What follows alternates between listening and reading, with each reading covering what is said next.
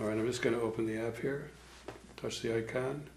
Created an alliance with the National Audubon Society. This works not only on iPhones, but on iPod touches as well. Go right into the application. Several varieties of search. Quick guide is shape, browse by family, taxonomic, browse by common name, or advanced search where you can put a bunch of variables in, including zip code. Very cool feature. 734 birds, alphabetical order by first name or last name. Let's just go to acorn woodpecker and I'll show you some of the functionality.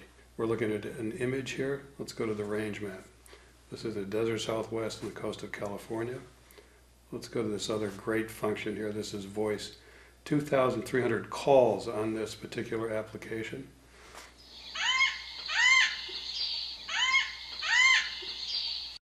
Description. You can go as deep as you want here. Not only field marks, but other information about habitat, range, discussion, natural history discussion.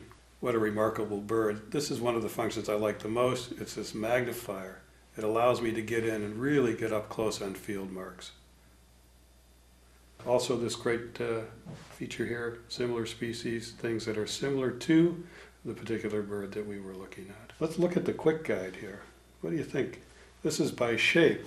So if you're inexperienced, but you see a bird that you think looks like something, you can go in here and go, aha!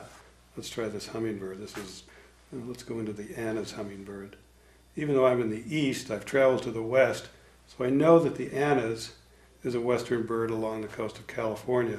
This is the male. If I tap that, you can actually see the caption. It tells me it's an adult male. If I go to similar species, this should give me a bunch of hummingbirds. Yeah, and indeed it does.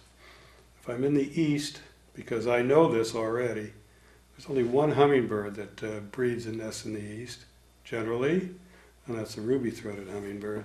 Here's a female at the nest, feeding nestlings, a mature male at a feeder. And again, all of this functionality is available for every species, and not only for birds, but for mammals, trees, wildflowers as well. To learn more or to buy the app, just click on the iTunes button on this page.